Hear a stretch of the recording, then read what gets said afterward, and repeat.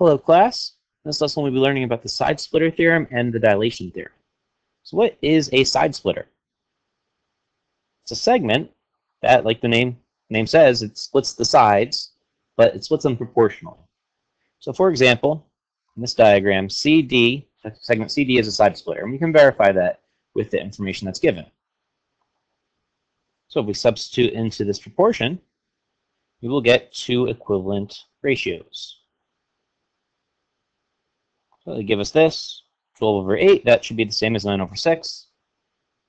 And they'll simplify to 3/2, or 1.5. So we have a side splitter.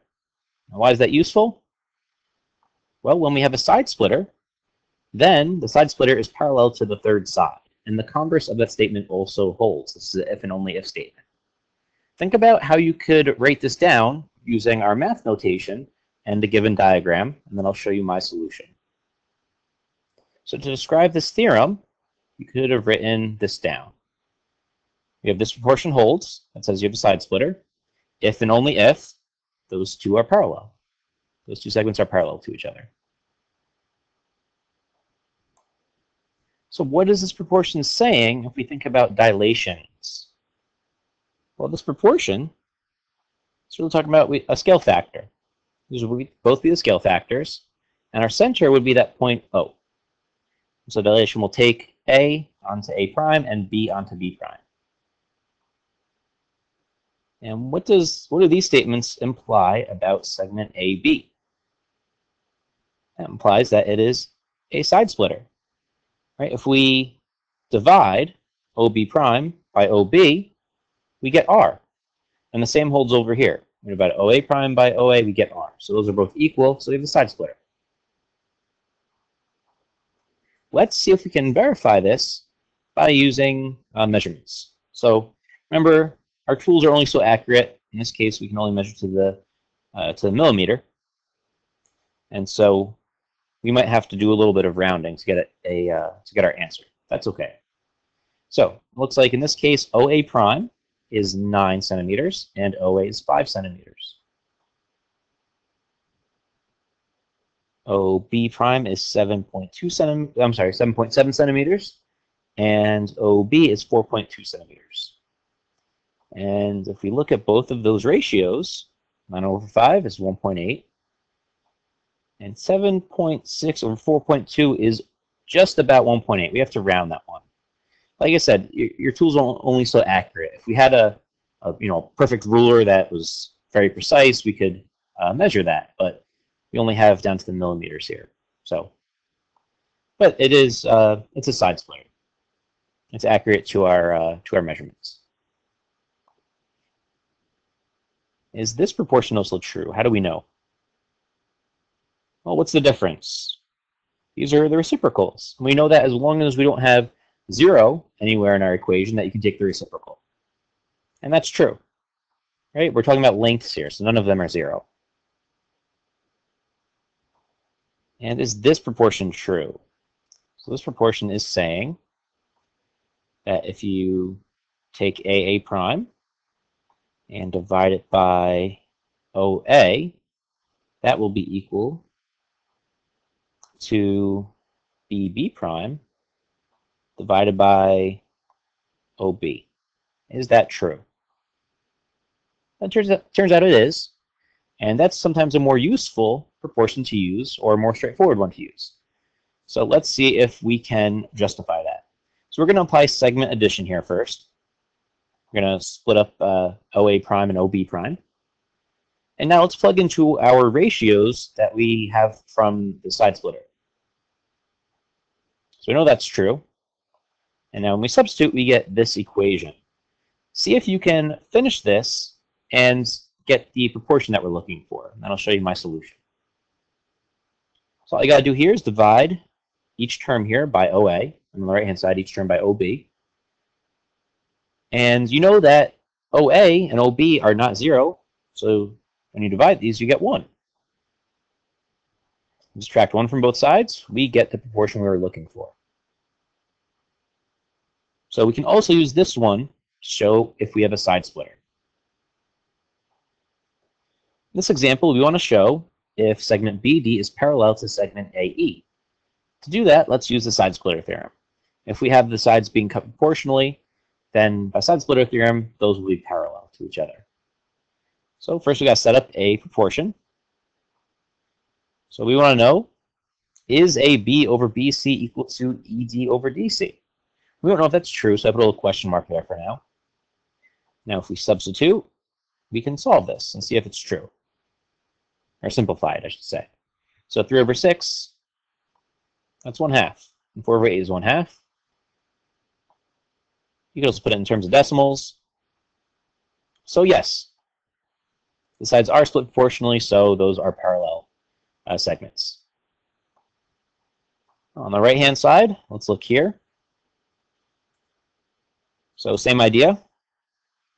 Set up that proportion. We don't know if it's true or not. Then we substitute. And are these two fractions equal? Well, 1 over 2, that doesn't simplify. And this, I multiply top and bottom by 10, right? That's 12 over 30, and that simplifies to 2/5. Those aren't equal. In terms of decimals, you get 0.5 is not equal to 0.4. So no, those sides are not split proportionally by the side splitter theorem. I'm sorry, they're not split proportionally, so the sides aren't parallel by the side splitter theorem. And now we can use to find the length. We have parallel segments here, so we know that we can use this proportion to solve the problem. So we substitute, apply the cross product, divide by 24, and you get 15. So now we have the dilation theorem. And here's the definition. Let's break down what that means. So the segment formed by 2 points that are being dilated, if we take the length of that new segment and divide it by the length of the original segment formed by those 2 points P and Q, that'll be the same as the scale factor. So note in this statement, in this equation, we're not talking about the center directly at all. We're just talking about PQ and their corresponding images. And also, if your scale factor is not 1, and if you have the center and those 2 points make a triangle, then after you do your dilation, you will have parallel lines. PQ will be parallel to P prime Q prime. So let's look at an image of an example. So here we have P and Q, and we have triangle OPQ. So if we perform a dilation, this third side is proportional with the original one. And if we divide P prime Q prime by PQ, we get 3/2, which is the same as our scale factor. And we also get those parallel sides. Now, why is this true? Well, this looks similar to side splitter, so we're going to complete a proof soon involving the side splitter theorem. So what happens if the scale factor is 1? Well, if it's 1, you have the identity transformation. So you actually have a congruence in this case. And what if your center and those 2 points are collinear? What's going to happen to your figure? Well, if you do the dilation, let's see. If you dilate point Q, that's going to be somewhere on this line. If you dilate point P, that's going to be somewhere on the line. So those will all be collinear. And your center stays invariant. So let's prove part of this dilation theorem. We're going to prove just the case when you have a reduction. And the case when you have an enlargement is very similar.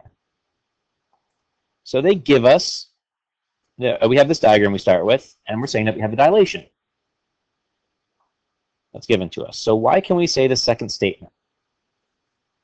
OP prime over OP equals OQ prime over OQ, which is equal to R, the scale factor. That's just our definition of a dilation. We know that those corresponding lengths are proportional. And so why can we say that line PQ is parallel to line P prime Q prime? Well, in our second statement here, we're saying that the sides are cut proportionally. So by side splitter theorem, you know that those are parallel lines. So far we proved one part of the dilation theorem. We proved that the segment here is parallel to the third side.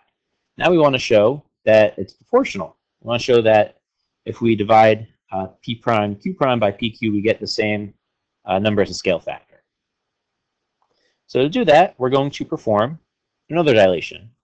We're going to use center p, and we're going to use a different scale factor. We're going to use scale factor pp prime over po. And this is going to be useful because when we connect p prime and r, we get this figure here, this quadrilateral. And R is what you get when you do the dilation of Q using center P. And so this is just definition of dilation so far. So why is segment P prime R parallel to segment OQ? OQ prime? I'm sorry. Those are parallel because the side splitter theorem, right? We said previously, it's a very similar argument to before. We have a dilation, so we have the sides cut proportionally. And why do we have a parallelogram? Well, the opposite sides are parallel, so we have, by definition, a parallelogram. So we want to get PQ involved in this and P prime Q prime involved. So let's see how we can get there. Well, we know that RQ equals P prime Q prime. Why is that true? You know, opposite sides of a parallelogram are equal in measure, equal in length. And RQ divided by PQ, so RQ divided by PQ, that's going to be the same as P prime O divided by PO. How do we know that? That's from our side splitter theorem. Those sides are parallel, so we know that we have a side splitter. So they're cut proportionally. And so now, why is this statement true? That's substitution. If we go back to line 2, we know that P prime O over PO is equal to R. Right? We just flip the order here. That's okay, it's a segment. Or segment length. And so now, we apply cross products, and we substitute from line 6. On line 6, it said that we have the parallelogram. I'm sorry, that should say from line 7. It's a little typo.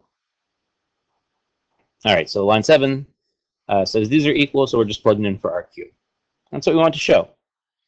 We want to show that P prime Q prime is equal to R times PQ. So how can we apply that? Let's zoom out here. Okay, we want to figure out, do we have a scale drawing here?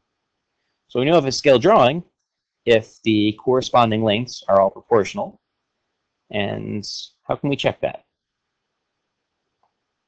Well, if you divide DE and DG, and then divide EF and GH, you end up getting a proportion that's not true.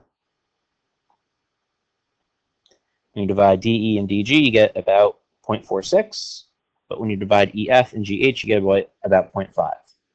So it looks like it's a scale drawing, but it's actually not.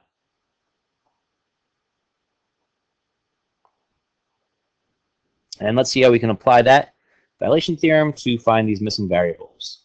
So to find M, we can look at the big triangle.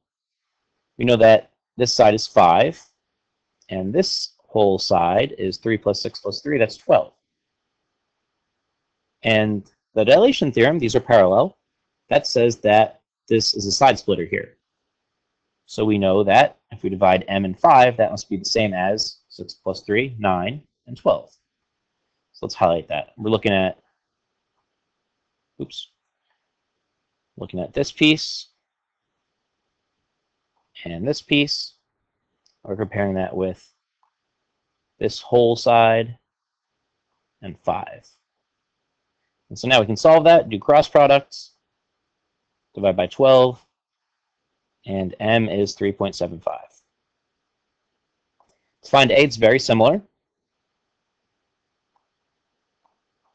Very similar. So we'll stick with, let's see. We'll stick with looking at the large triangle here. However, now our length over here from the center to the point where this segment hits this side of the triangle is just 3. So now we're looking at these two. Looking at those pieces and this one. And now we do cross products and divide by 12, and you get 1.25. In this lesson, we learned about the side splitter theorem and the dilation theorem. Thanks for watching this video.